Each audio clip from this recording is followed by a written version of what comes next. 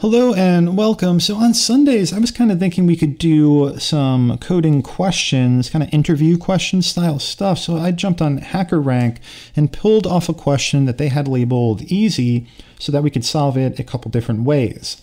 Now, what it's called is diagonal difference. So diagonal difference takes a matrix, which is an array of arrays. A matrix kind of looks like this. So here's a 3x3 matrix. So what happens is there are 3 pieces in each array, and there needs to be 3 arrays. That makes it 3x3 as a square matrix. Now what it looks like in JavaScript is an array within an array. So we have this array that surrounds the entirety of it. Then we'll have position 1, which is this array, position 2, which is this array, and position 3, which is this array. Inside there, they each have 3 elements, and that's how we're able to make them into a nice square matrix like we have here. So what do we want to find? The diagonal difference, meaning we want from the left to the right to be one diagonal. So diag 1 would add 11, 5, and negative 12. Now diag 2 would add 4, 5, and 10. And to get the difference, we want the absolute difference. We would do something like this. We'd have return math.absolute with one of the diagonals subtracted from one of the other diagonals.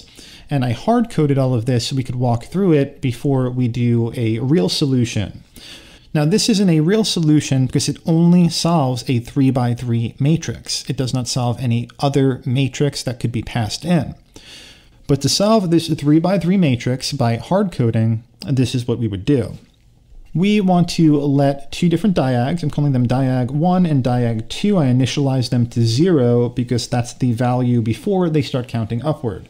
Now diag 1 is going to be plus equaled everything that it needs to add. So position 0 here would be your first array, and position 0 within there would be your first number, which means you start here. Then position 1 will be our second array here, and position 1 is our second number. Then 3 and 3. And we see we have 11, 5, and 12, meaning 11 plus 5 plus 12, we should get the number 4. And let's console.log it. We have the number 4 that came up.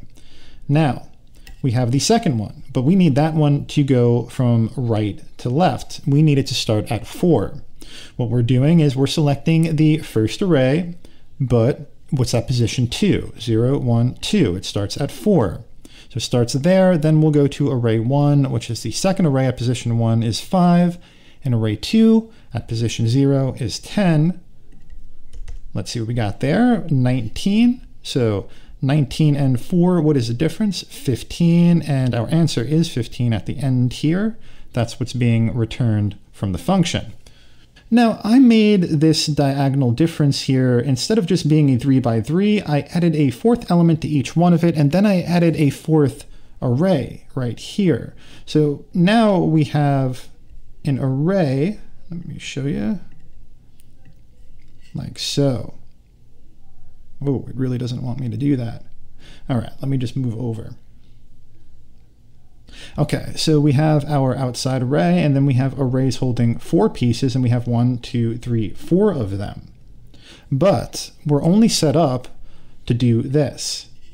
So we should get the same answer since I still kept 11, 2, 4, 4, 5, 6, and 10, 8, 12.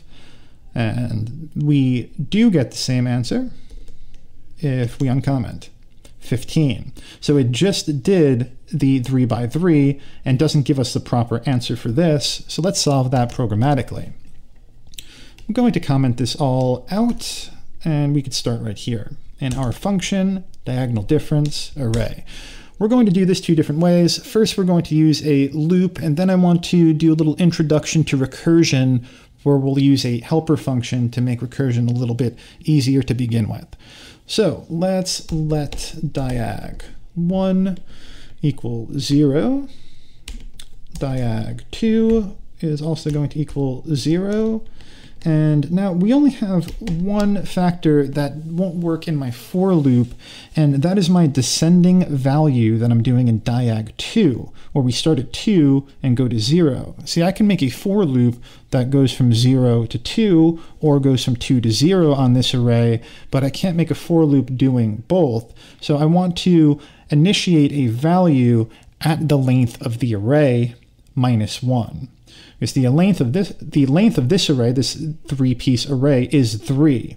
But if we went to 3 in our matrix, we'd go position 0, 1, 2, 3, and we'd have an undefined value.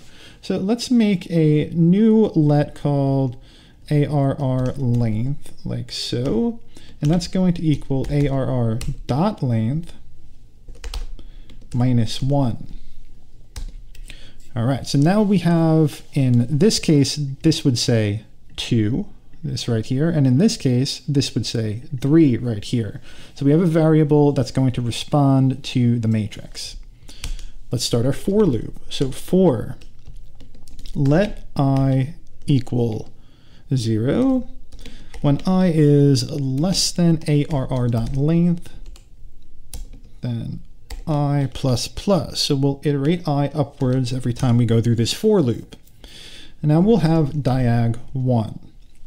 Now diag1 is going to plus equal like we were doing up here. The first piece we want is 0, 0. So diag1 will take ARR at I, which starts at 0, and I again, which is still at 0. Okay, now we need diag2 to do something.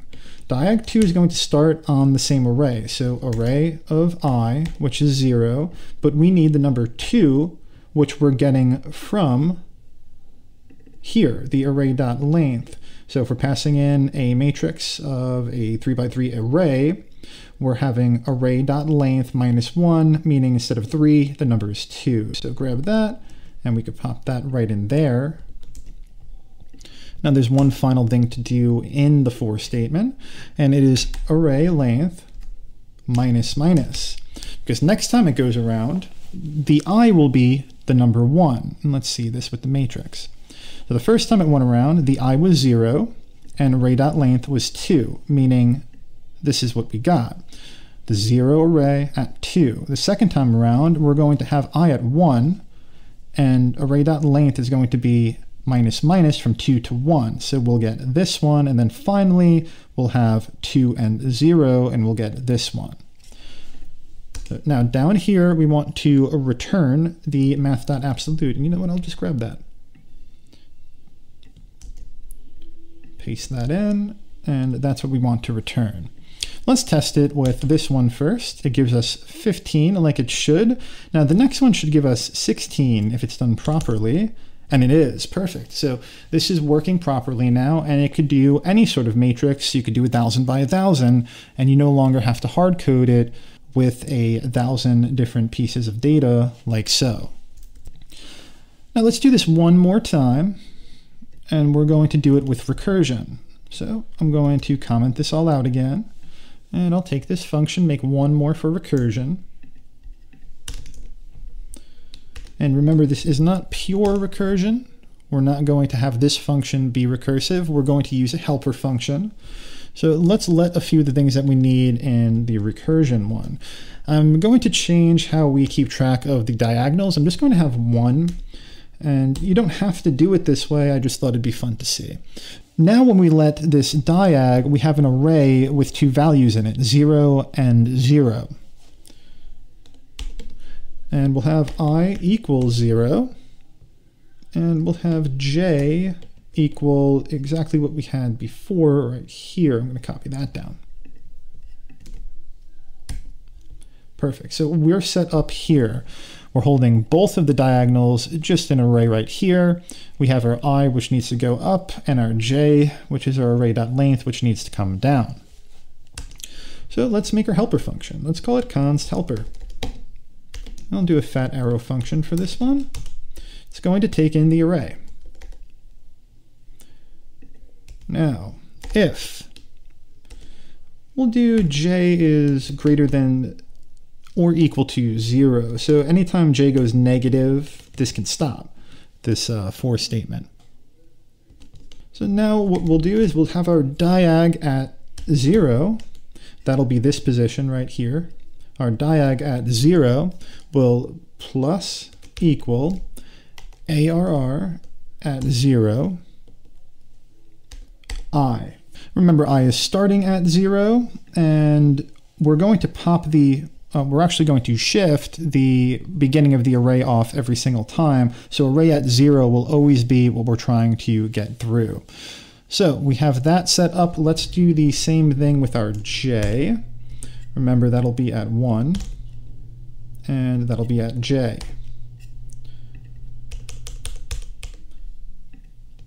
Next, we want to do our iterating. So that'll be, let's do I++, j minus minus,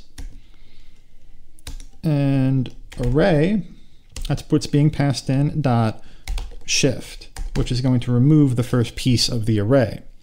Now that the first piece of the array is off, we're going to send back the array into this function again by calling it helper and giving it this array, missing the first piece of the array. The first piece of the array would be this. This would be gone, and this is what would be left in this array here. So we did our entire if statement. Now we just need a quick else. And what happens in else is we're going to just return. We're going to stop doing this function. So after we hit the return, we can leave this helper function, which ends here. Okay, we need to first get into our helper function from our main function. So we're going to call it with the original array that we're passing in right there. And then we're just going to return our math.absolute.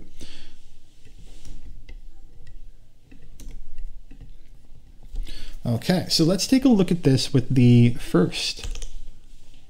Oh, diag1 is not defined because I shouldn't have copied that. What it really needs to be is going to get rid of this for a sec, and diag at 0, and then diag at 1, like so. Let's check that out. There we go. We have 15, and this one we know is 16. We have 16. So this is our first look at recursion. Let's walk through it one more time. So this is the part of recursion that gets a little confusing, and we're using a helper function to make this a little simpler. We're going to let all of our variables outside of our helper function. This is the reason we'll have a helper function, because our helper function will update these variables and keep on running itself. It won't reinitialize these variables. We wouldn't want that because we'd lose the values that we had here. It would just be 0 and 0 every time at start, and then it would add in a piece of the array, and then that would be reinitialized as we enter it again. So we're using the helper function to kind of stop that from happening. So our values are up here, and then we pass in the entire array to the const helper. Now we're checking if j, that's this one, is greater than or equal to 0. So once it is negative, it's no longer going to do this block of code. So this block of code is going to happen until j hits -1. And what's going to happen after that is it's going to return. So while j is larger than -1, basically, we want the diag at 0 to plus equal array at 0 I. And why can we always hard code this 0? We could hard code this 0 because we're doing array.shift here. Now shift is taking the first piece of the array. So this is an array of arrays, and it wants the first piece of it. It'll say, hey, at 0, that's you, shift. That means get out of there. It's going to delete it. Now the array being passed back to the helper function is only going to have this and this, meaning there's only two arrays. An array at 0 is now going to equal you, the 4, 5, 6. So that's what's happening right there. Now, when we finally hit our return here, we're going to have values here.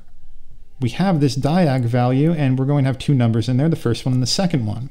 So I'm going to do the math.absolute function by subtracting either one from either one and getting our return there.